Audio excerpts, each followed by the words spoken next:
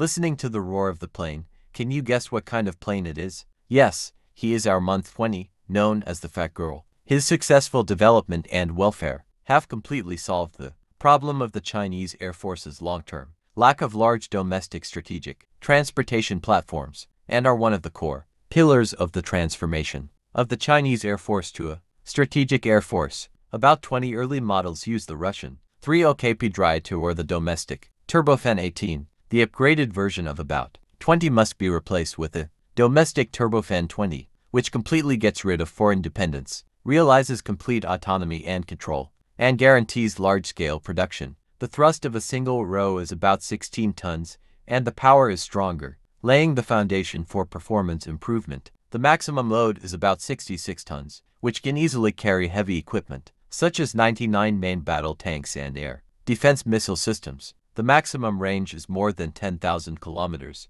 Now intercontinental delivery covers most parts of the world, and about 20 have been realized. Where there is interest, there is navigation. The more valuable value of about 20 lies in its unlimited potential as an air platform, which can derive a variety of special aircraft and make up for its system shortcomings. For example, the Type 2 air refueling tanker, which is currently the most urgent and important derivative model. It can provide air refueling for fighter jets such as the Y-20 and 16, greatly expanding the combat radius and air control time of the Chinese Air Force, and is a force multiplier for the Strategic Air Force. There are also large early warning aircraft, such as the Airwell 3000,